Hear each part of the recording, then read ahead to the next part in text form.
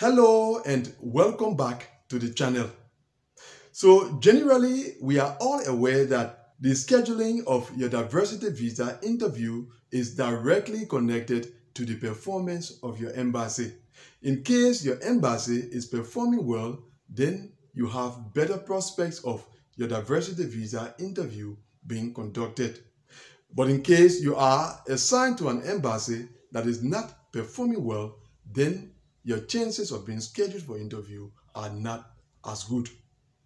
So because of that, generally when applicants ask the question why they have not yet been scheduled for interview, we tend to refer them to the performance of their embassy. But there is another aspect of this question. Some applicants have asked this question, and in addition, they have specified that there are other cases assigned at the same embassy where they are assigned that have been scheduled for interview, whereas they have not been scheduled for interview. And in most cases, those other cases have higher case numbers than the case of the applicant that is asking this question. So if we should say this another way, here are two cases assigned at the same embassy. The one with the higher case number has been scheduled for interview. The one with the lower case number has not been scheduled for interview. And so the applicant with the lower case number is asking why that happened. So that is what I will be responding to in this video. Welcome back. So in this context, we cannot talk about the performance of the embassy because both of the cases concerned are assigned at the same embassy. So what are the factors or what are the reasons why this happens? And there are a couple of reasons for that, which we are going to consider, beginning with this first reason. The first reason why that could happen is the date of submission of your DS-260. It is true that you may have a case number that is lower than the case number of another case. But in case that other case submitted their DS-260 ahead of you, it puts them ahead of you in the application process.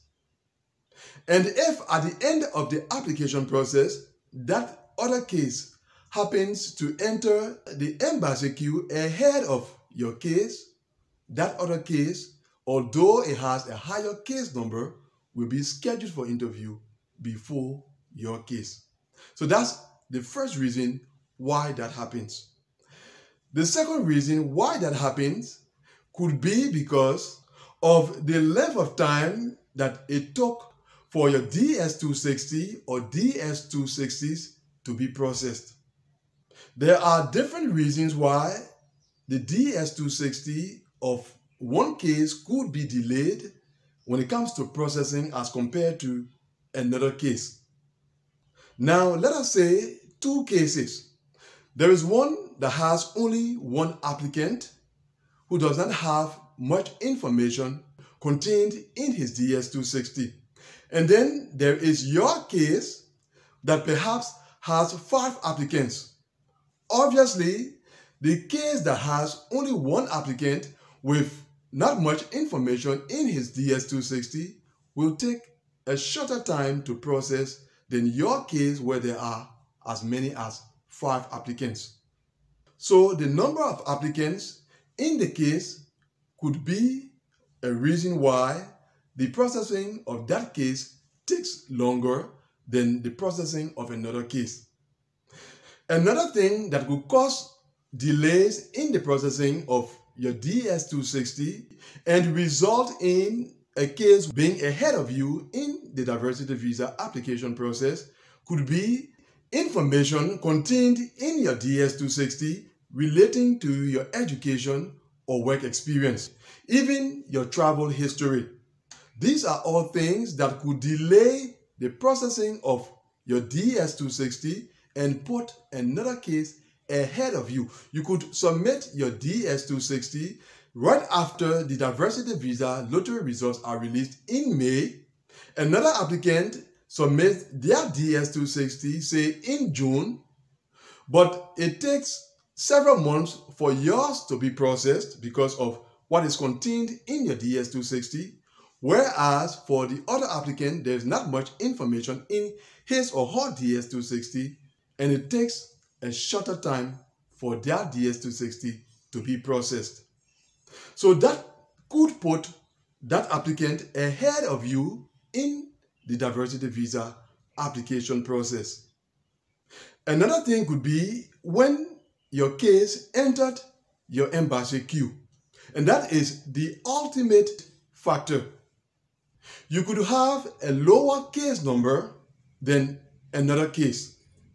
You may have submitted your DS-260 ahead of that other case.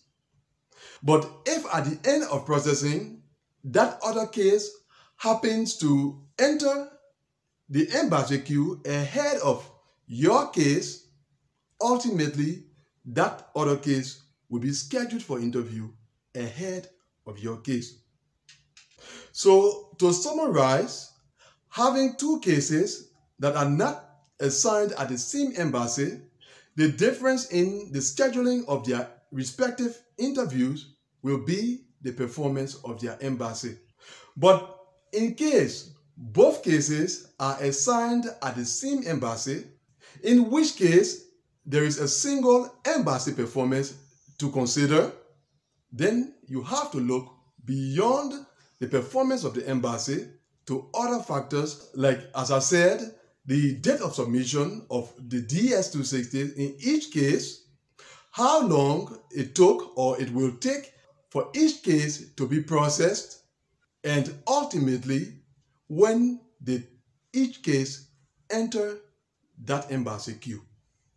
So those are the factors that come into play when two cases are assigned at the same embassy, but it seems that there is some irregularity concerning the scheduling of their respective interviews.